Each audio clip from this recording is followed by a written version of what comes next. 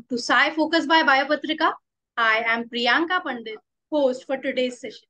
And today we have Dr. Dhananjay Patankar, who is an independent professional supporting various aspects of biopharmaceutical development, manufacturing, and business strategy.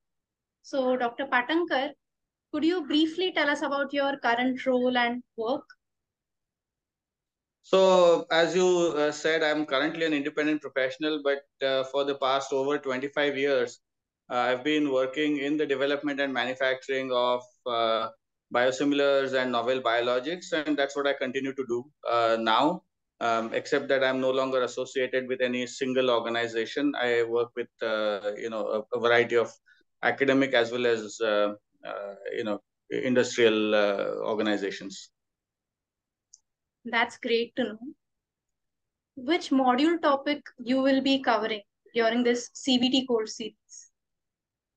So the CBT course, as you know, is going to cover a wide variety of topics, right from process development, analytical development, clinical trials, regulatory, how to file for a drug with the regulatory authorities and so on. So I'll be talking about a couple of topics in the overall module dealing with developing a biosimilar for global markets. And by that, I mean, primarily Western markets like US and Europe.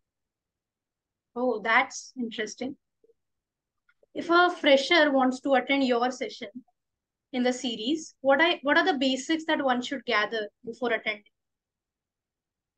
So it depends on what the person is doing. If they are currently involved in any of these activities that I talked about, whether it's process development or analytical development, then of course they'll get to hear more more details and more in depth about those topics. Otherwise, it's of course beneficial if they know a little bit about how a drug is developed or how a biosimilar is developed. Just some familiarity so that they can really get the best out of the course. But if it so happens that they don't have that basic understanding, I think no harm done. They'll still get to learn.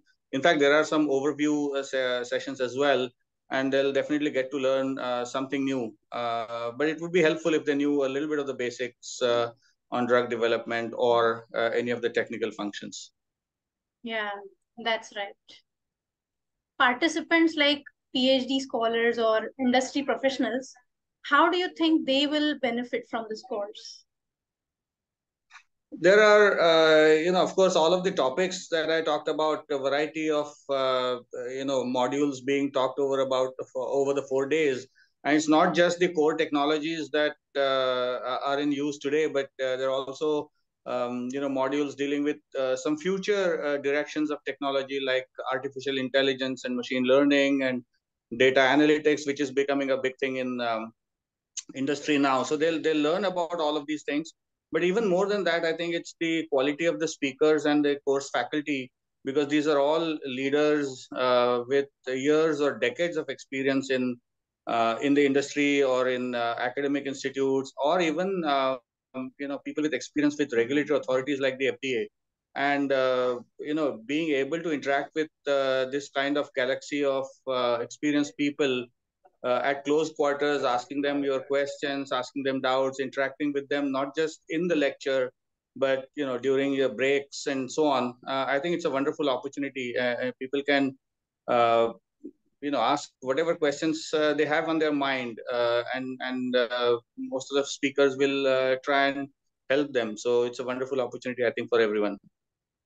Yeah, I too agree with that. Are you looking to network, and also how do you think this course will help speakers as well as the attendees in networking? Oh, you never stop learning, no matter how much experience you have. First of all, the industry itself is changing. You learn new things.